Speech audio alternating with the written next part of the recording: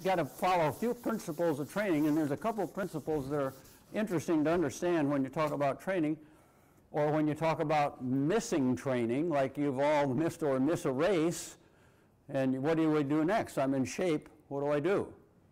Well, the first thing you got to realize about training is that your body reacts to stress.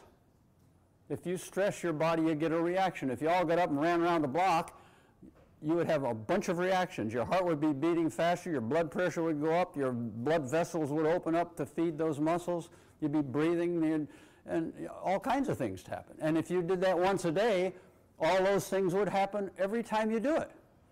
But over time, you'd have a different reaction. And that different reaction would be more of a chronic, a reaction to chronic exercise, which we call training. And that is that you would strengthen those things that are responding. You stress your heart muscle and it's going to get stronger. I mean, as long as you're healthy. You stress your ventilatory muscles, they're going to get stronger. You stress some muscles down in where you run and they're going to get better at running. So you get benefits. And the interesting thing is how you get those benefits. Let's say that this is where your fitness level is right now. You're not training at all. Here's death. You're just a little bit above that.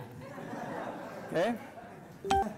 And you start training 3 times 1 mile at 12 minutes each with 10 minutes rest 3 times a week.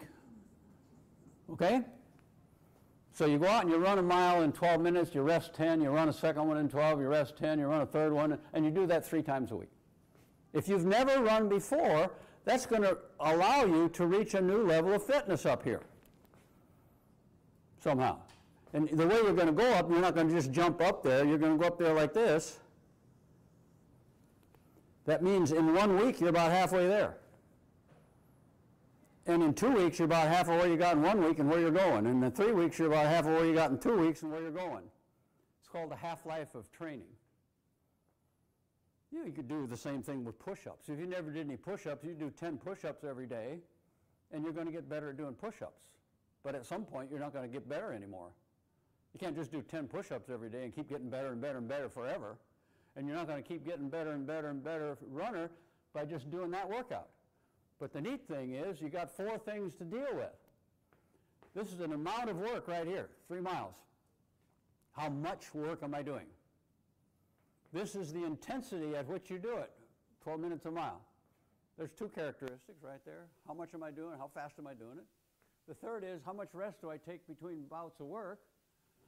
And the fourth is what's the frequency? So you got 4 things you can deal with. And if you make any one of those more stressful, you're going to reach a new level of fitness up here.